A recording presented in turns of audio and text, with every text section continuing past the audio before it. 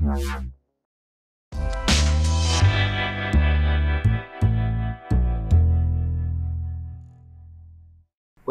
to this Mimics inPrint video, a video in which I will guide you through the segmentation and creation of a 3D model of the skull. I am Job der Kinderen, an application engineer at the headquarters of Materialise in Leuven, Belgium.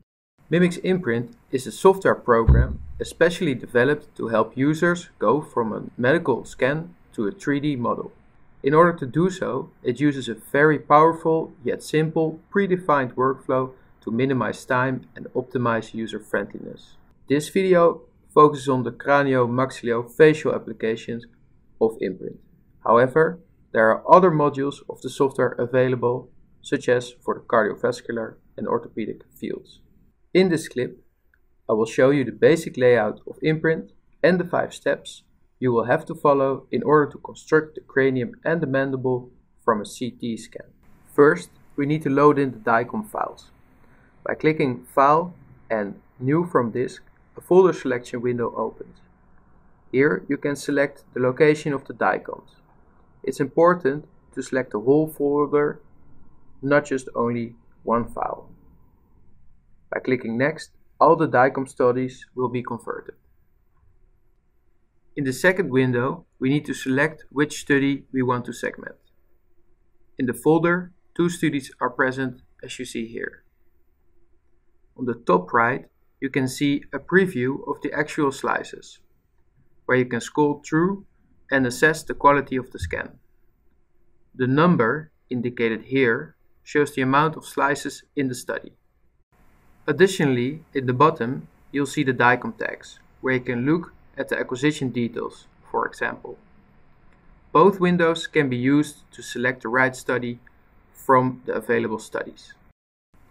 If you have selected the right study, you can click Convert. After converting the files, a window will pop up, asking you to assess the orientation. Should you want to make a change in the orientation, left-click on the letters and choose a different option.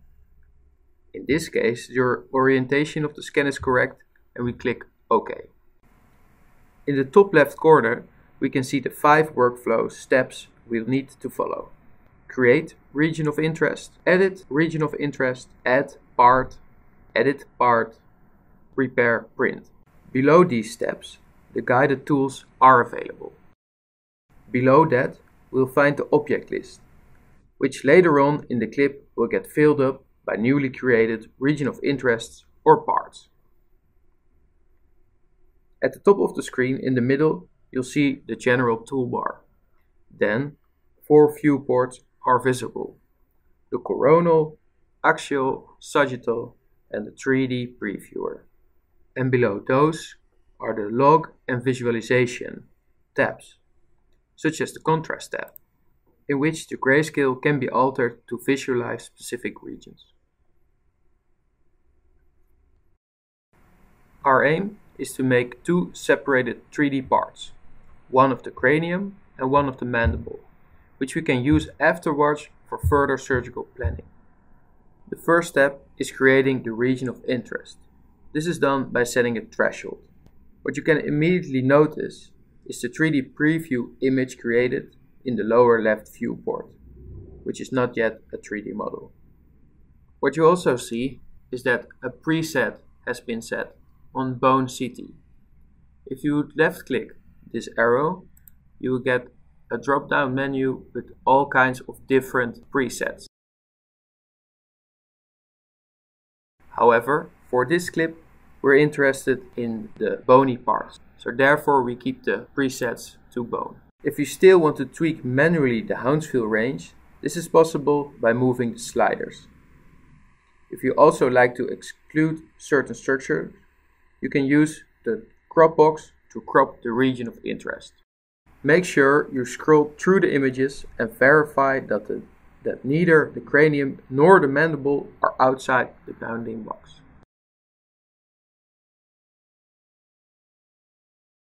We can see some floating scatter present, and that's why I choose to keep largest region.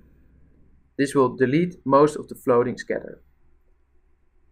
I will also check fail holes, because you can see that some of the trabecular bone is not fully within my threshold value, and by checking this box, those tiny holes will be filled. By clicking on the green button, the software will start constructing this region of interest. What do we want to do in this step? First, we're going to delete the vertebra. Second, we'll separate the cranium from the mandible. And third, we'll delete some of the scatter still present in the region of interest. First, let's delete the vertebra. We can do this with the split function. In this function, we need to select the region of interest we want to edit. Select a foreground that we want to keep and the background where we want to get rid of. In order to do this, we have to find a good slice. I prefer the coronal slice because this will give a clear separation between the occipital condyle and the first cervical vertebra. And because I'm only going to use this view, I will enlarge the view with the space button. Then I will indicate the foreground and the background in this joint. And I will also select the rest of the vertebra. This tool can be used on multiple slices per iteration. However, it's so powerful that for this operation I will only need to indicate it on one slice. By clicking the green button, the program will start separating the spine from the skull on all the slices. In this second step, we want to separate the cranium from the mandible. This we will also do by using the split tool. We'll select again the region of interest, but this time we'll select Create Result in New Region of Interest and call it Cranium. Now I will select the coronal view where both the mandible condyles are visible.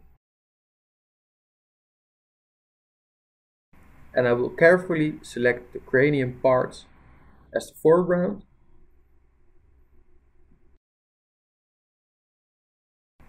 and the mandible condyles as the background.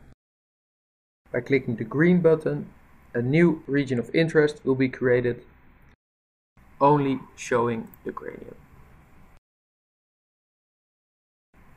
Since we have two ROIs, one containing the cranium and mandible, and one containing the cranium, we can subtract the former from the latter, providing us an ROI of only the mandible. To do this, choose the Subtract tool. In the first selection, select the largest region of interest, in this case the bone CT. In the second, we'll select the cranium. And I will check the box Create New Region of Interest, and I will rename it as Mandible. By pressing the green button, you'll see that the new region of interest will appear, called Mandible, and only displays the mandible. Now I will remove some of the scatter on the right side of the mandible, near the second molar. To do so, we'll use the lasso tool. With this tool, we can edit the ROI we want directly on the images or in the 3D viewport. It is also possible to edit the region of interest slice per slice to fully clean up the model. However, for the current application, this is not necessary.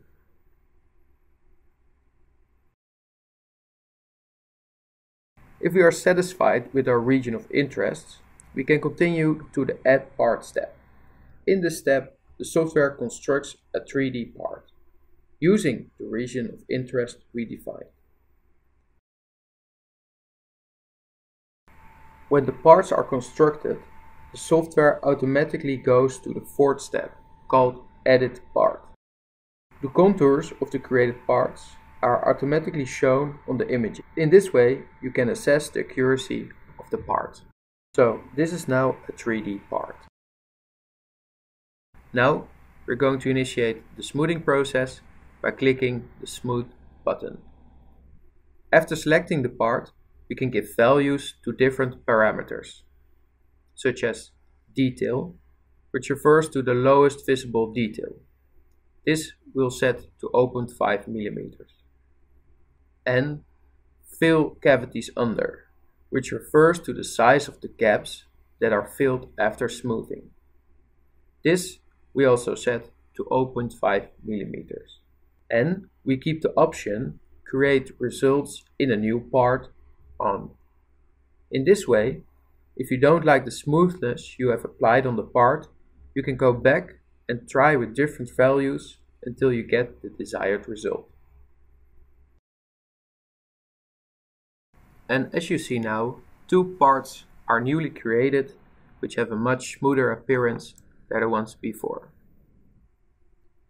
I will rename the parts so that in a later process I know which part is which.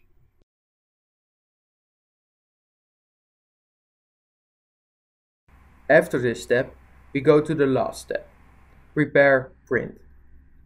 In this step, we'll run the diagnostics by clicking on the Repair button.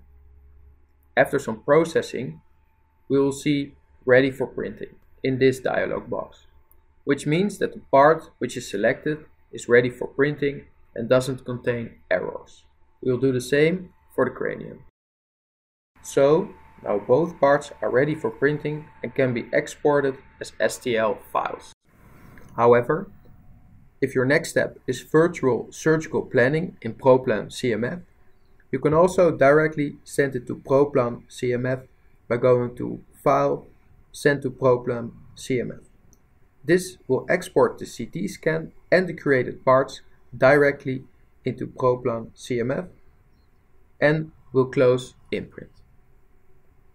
Before I do this, I want to show you that if you have any questions regarding certain tools in inPrint, there's a guide available, which you can access by clicking Help. This guide will open and you will be able to find additional information about inPrint. With that being said, I'll now send the file to PROPLAN CMF. As you see, PROPLAN has opened and imported the slices and the parts into the program. Now we can start our surgical planning. Thank you for watching. For me it was a pleasure running this tutorial, and if you have any more questions, please feel free to contact us.